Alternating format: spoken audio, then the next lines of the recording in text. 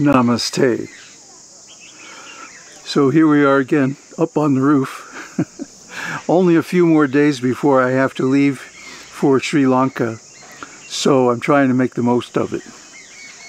Beautiful view of the mountains today.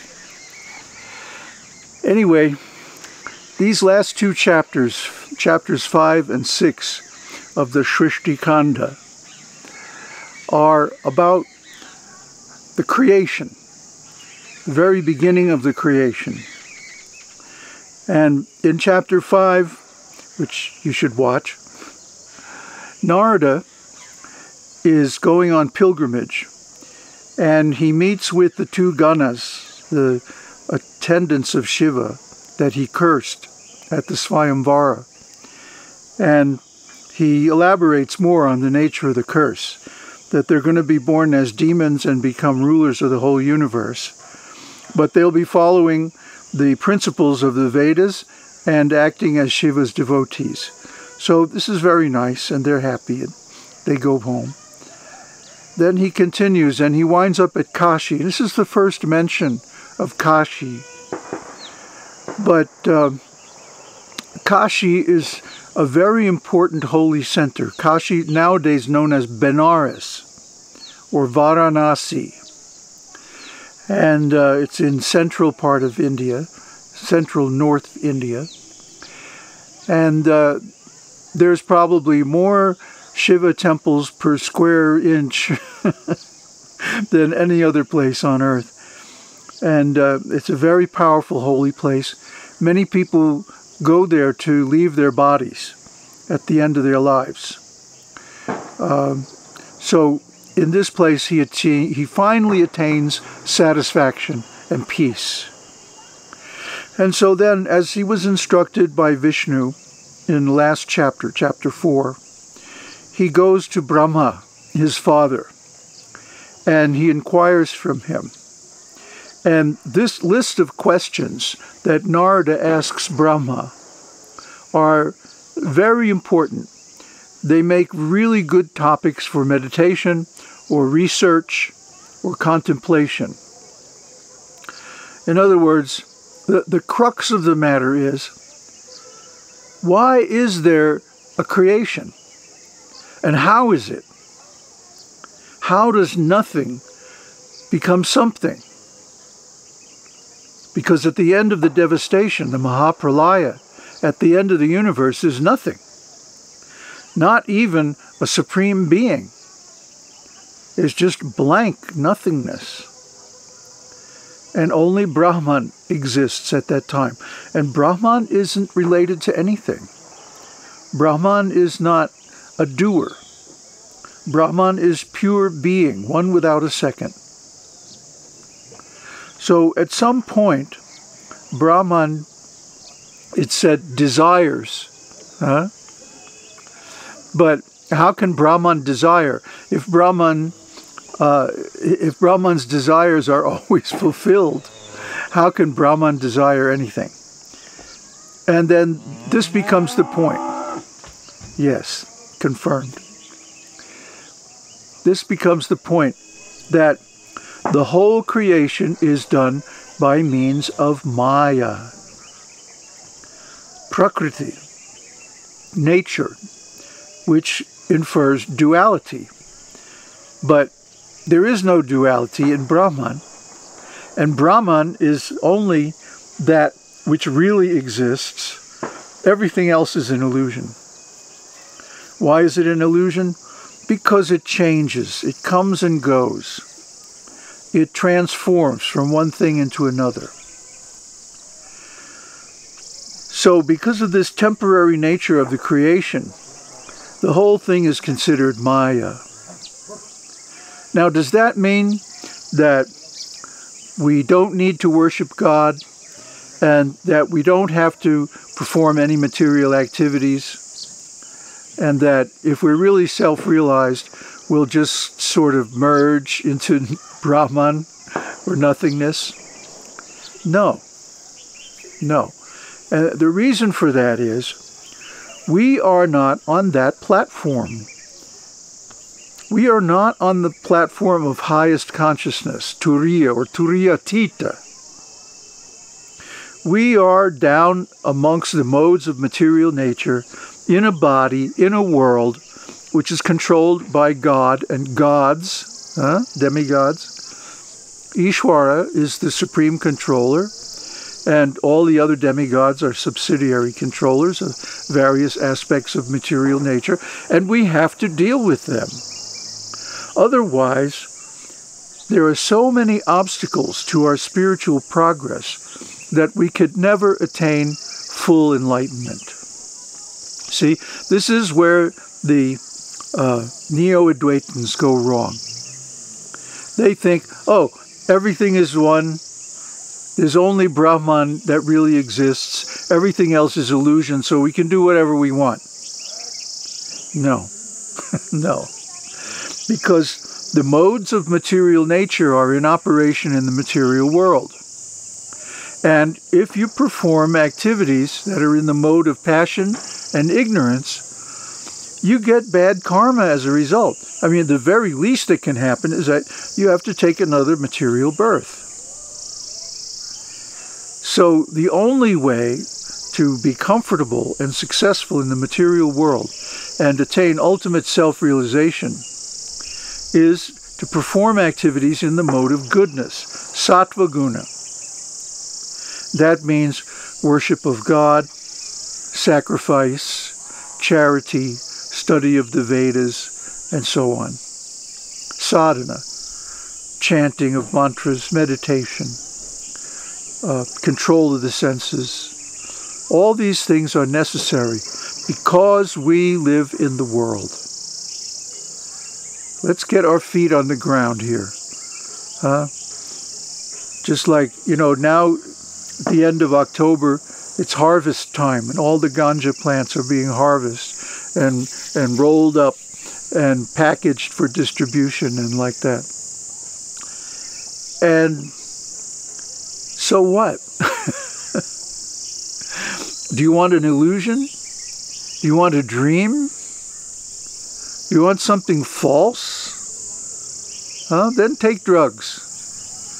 And you're sure to be bewildered and illusioned and fall into delusion and insanity. But if you want to wake up, if you want to know the reality, then you don't take drugs. You don't drink liquor.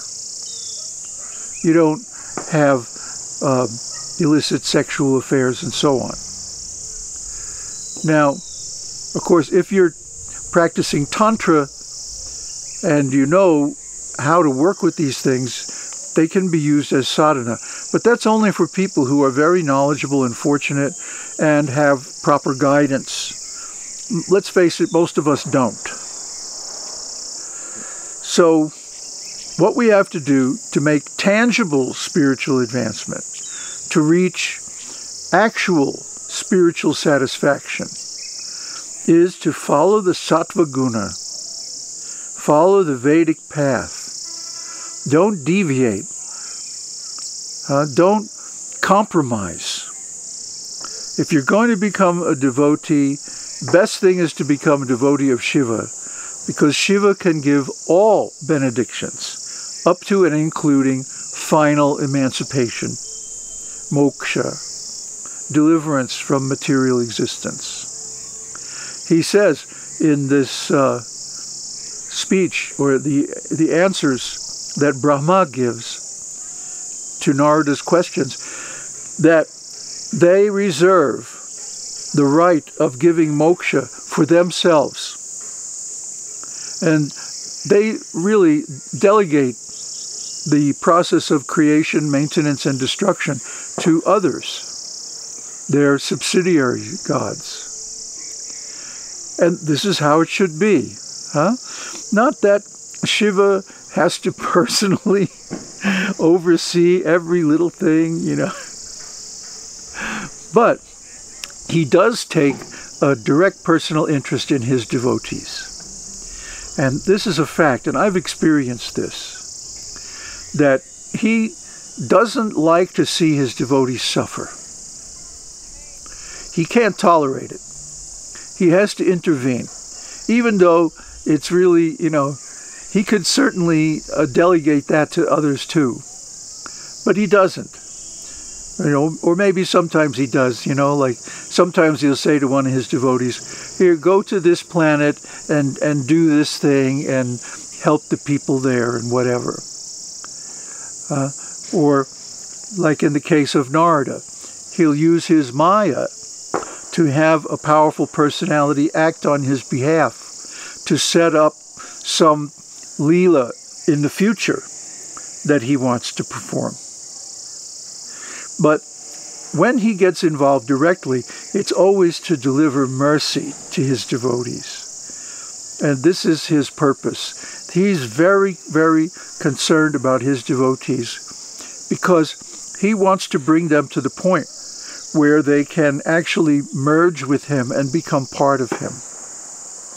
And this is really the final conclusion of all sadhana, of all Vedic study, of all the karma and the work that we do and the things that happen and how we deal with them. And so, the whole story of life and existence is that finally we come to merge with Shiva. Sayuja Mukti. And people are really scared of Sayuja Mukti. You talk to the Vaishnavas, they're terrified of it. They don't want to even hear the word Om. They're like, Hare Krishna, Hare Krishna. But their belief is that the individuality is eternal. That we were individuals in the past from beginningless time, and that we will remain individuals forever in the future. But the problem with being an individual is that there's suffering. There's always suffering. And you can read even in the Shastra, for example, in the 10th canto of Srimad Bhagavatam, how Krishna's devotees are suffering. So, it's like, I don't get it. After a while, it's like, why should we go on with this suffering when liberation is available? Why don't we pursue moksha and mukti instead? I guess it's a matter of personal taste. But to me, it doesn't make sense to try to cling to being a separate individual person when the result of that is only going to be suffering, even in the spiritual realm. I would rather become a part of Shiva and there's no more suffering, because Shiva is always bliss. He's in bliss. He is bliss. He lives in bliss. He's surrounded by bliss. His whole existence is nothing but bliss. And this is the way it should be. This is God. Not some constipated, angry old man up in the clouds getting ready to send everybody to hell forever. That's nonsense. That's not God. God is supreme, peaceful, blissful, all-knowing, all-cognizant, and all-powerful. So in that case, you might ask, well, why does he create the world? And the answer is, it's his sport. It's his pastime. It's his Leela. Leela means pleasurable activities. He's just having fun. He likes drama. Sometimes, look at what he did to Nārada in the last 2 chapters. He made Nārada a fool. You can imagine him sitting up there and laughing at him. Look at this guy. He sits in my meditation place and then thinks that he's the doer and he's conquered Kama, and then he immediately falls down into lust for some princess, It's ridiculous, isn't it?